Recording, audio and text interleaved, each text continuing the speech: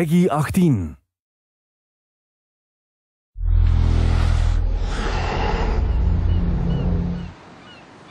Hi, this is Ashraf Ismail, Game Director of Assassin's Creed 4 Black Flag, and we're here to give you a taste of our Caribbean open world. At this point, we are catching up with Edward in between missions, and we need to head to Havana for an important meeting. With Black Flag, we wanted to bring you an open world unlike anything you've experienced before, our most unique world with massive cities, but also a Caribbean environment that is filled with exploration potential. The world is filled with a lot of loot, a lot of treasures to find. As we see here, there's a sailor. We're going to loot him and we're going to find a treasure map. Treasures are very important in the progression of Edward and the Jackdaw itself, which is your ship. This treasure map is asking us to go to an island called Misteriosa.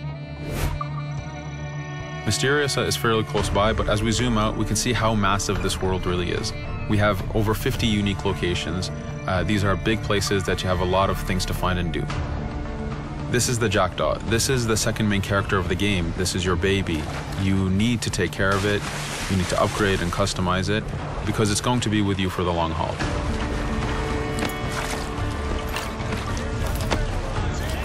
Here's our first mate, Adewale. Adewale is very important in the story. He helps you gain the Jackdaw and gain its crew. In the distance, we can see Spanish and British ships fighting each other. We can jump into that fight and take advantage of them weakening each other off, but instead, we're gonna head to Misteriosa for that treasure. We can see that there's a storm building up. Storms are very dangerous. They're a big threat in this world. If you don't navigate them properly, you will take damage and you will lose crew members.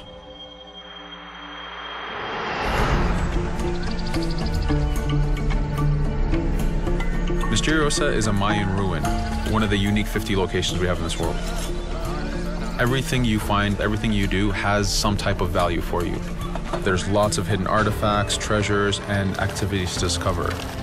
We know from the treasure map that the treasure is up near that temple to the top of this location, so this is where we want to go.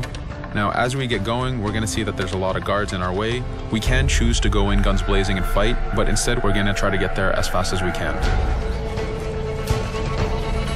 Using Edward's navigation ability, we can scale this temple without a problem.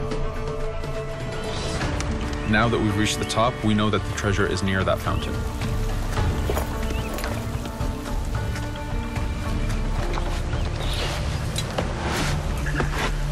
Now that we've found the treasure, what we've actually found is a blueprint.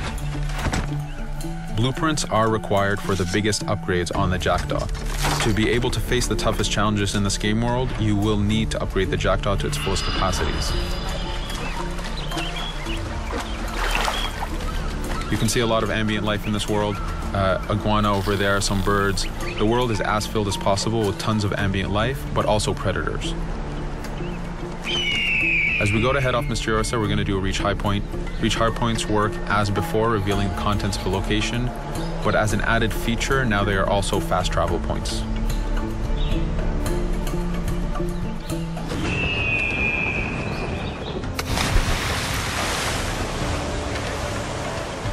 So now that we're back in the ocean, we see our British frigate patrolling the area. Using the spyglass, we're able to see that it has a lot of cargo. Cargo is very important for you to get those upgrades. Here, you can see the upgrades that we've done to the naval combat.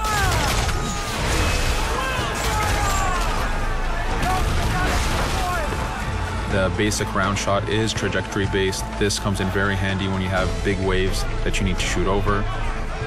By hitting the hull and not the sails, we also expose weak points to do extra damage. As we get in close, we're going to unleash the heavy shot.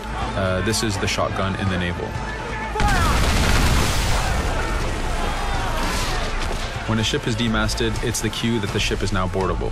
Virtually every ship in this game world is boardable.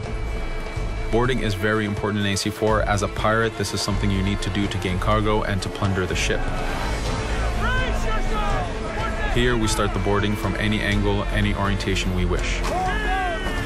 We have two objectives. One is to take out the crew, so we're going to use the swivel gun.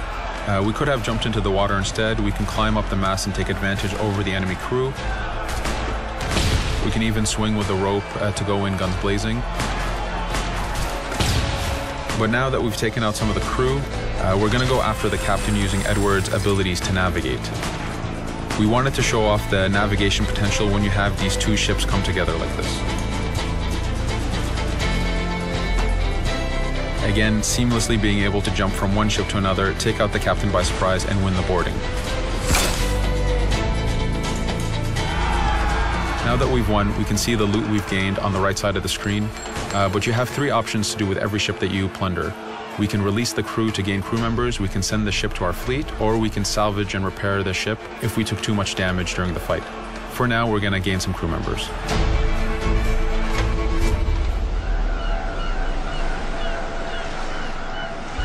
Now that we have cargo and the blueprint, we can now build the upgrade. Fisherman villages are the perfect place to find that harbor master who will build that upgrade for you. So let's do that now.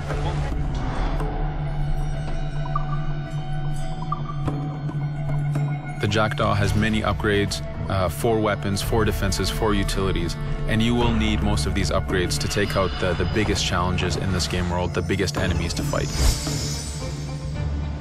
But you don't only upgrade the Jackdaw, you also upgrade Edward. This is where harpooning comes in. You use the harpooning system with hunting to get the goods to be able to upgrade the number of weapons Edward can carry, the number of pistols he has, even his armor. But for now, we're going to continue our journey to Havana. In our path, we see that there's a fort. It's blocking our way to Havana, so we need to have mastered the naval combat to take this fort out.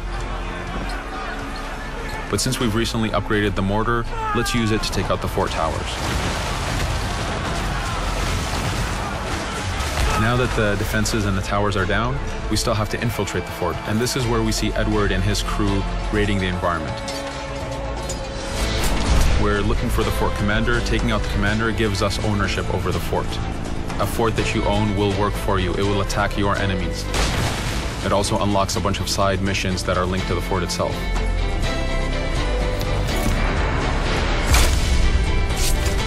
Now that we've taken the fort, we can finally reach Havana, and this is something that you'll see in an upcoming video.